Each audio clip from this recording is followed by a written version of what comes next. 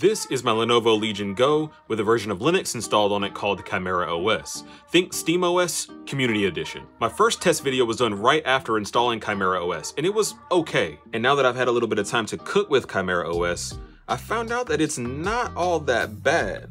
And I'm willing to say it might already be on par, if not better than Windows 11. But don't just take my word for it. Let me show you what I got. All right, so let's go over some of the progress we've made so far. First off, I figured out how to transition between the different performance modes, and you do that by holding down the Legion button over on the left-hand side and pressing Y. You'll see the power button LED change based off the mode you're in. The purple LED is supposed to signify dynamic mode, so it tries to adjust the thermals based off what you're doing with the Legion Go. And holding down that same Legion button and pressing A brings up the right side menu, and from here we can see some of the add-ons that I've added so far. Now check out this application I installed via the command line. It's called Decky. Decky is an open source application manager that gives you access to the Decky store. And in the Decky store you can find and install other open source applications right onto your Steam Deck, which is a complete game changer when installing applications onto Chimera OS. You don't have to go into command line after that, you can just click and install. There were some applications that I saw on GitHub that I didn't see in the store, and to install those, I just installed the Decky terminal, and from here I can type out the curl script to download and install the Decky add-on that I was looking for. And the application that I had to use the Decky terminal to install via command line was the Legion Go Remapper. This is the most important feature because it controls your RGB on your joysticks. No, I'm just kidding. Before installing the Legion Go Remapper, I couldn't use the touchpad on the Legion Go, and now I have full mouse movement. Another cool Decky add-on that I installed, it's called the CSS loader. This lets you customize all of the UI down to the volume bar. And as you probably know, Linux users love to rice out their desktops. If you know what that means, that just means customizing the way the UI looks. Some people try to go for a minimalistic approach, others like the CyberDeck look, but it's all about personalizing your UI to make Linux kind of your own. And here are all the CSS loader settings that I have right now. My main theme is called Art Hero, where I have the art as the main priority at the top, and then the games are kind of stuff down at the bottom. Auto Flatpaks is another cool application. If you don't know what Flatpak is already, it's a Linux-based package manager. So Auto Flatpaks just keeps all your Flatpak applications up to date. A few more noteworthy menus is the performance menu here. This is the overlay that you get for your performance metrics over in the upper left. As you notice in the left-hand corner, when you change the overlay level, you get more information. I like to keep mine on 2. It gives me enough information without clogging up the screen. And here are some more noteworthy performance options. Now enough of the boring stuff, let's play some games. Alright, so we're going to try Borderlands, 1080p, 60 frames, higher resolution textures, low shadow textures. You only have 2 options for these, by the way. This is what we got. We got 60 frames here. Look at that. Buttery smooth 60. This was not the case on the first video. And it looks pretty good, I would say so.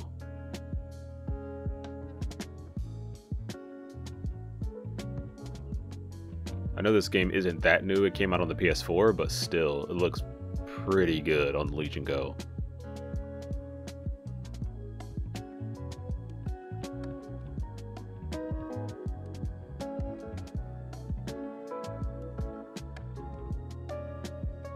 Alright, let's play a little Street Fighter 6. Alright, here are our graphics settings for Street Fighter. We've got it on 1080. Is there no presets? Let's just try normal. Let's try that, see what we get. Oh, okay. That's pretty smooth. That's 60 frames. Man, let's see this cutscene. Okay, it dips a little bit, but nothing like super noticeable. And this is 1080. I could easily just knock it down to 720 and get a lot more consistent frame rate. But I'm not really noticing it from the naked eye here, just off the capture card.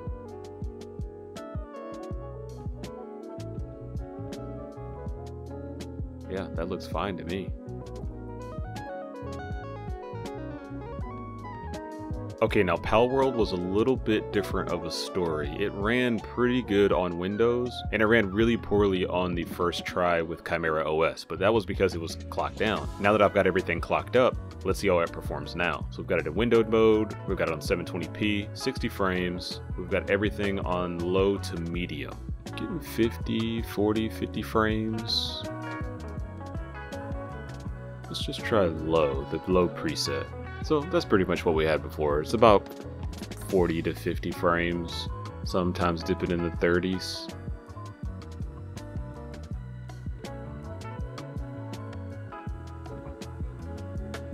Definitely dipping in the 30s. Let's see.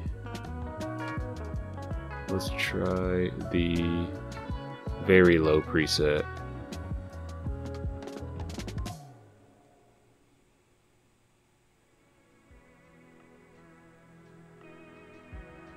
Okay, so very low we can get 60 on very low.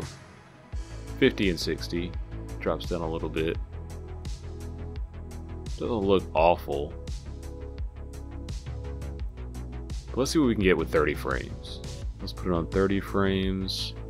And let's put it on high. See what we get.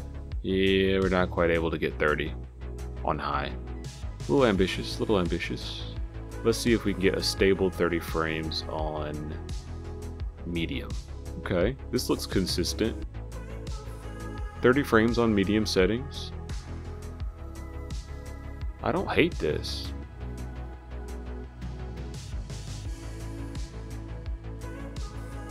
Now that it's stable and locked in at 30 frames, I don't hate this.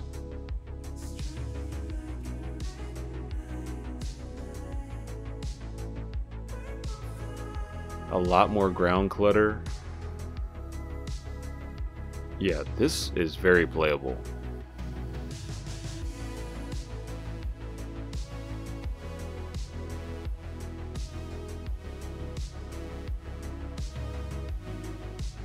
I really am enjoying Chimera OS so far. Just seeing how fast the open source community responded to it, and now we have this already after a few months of just being released. I'm just excited for the future of gaming on Linux. Peace.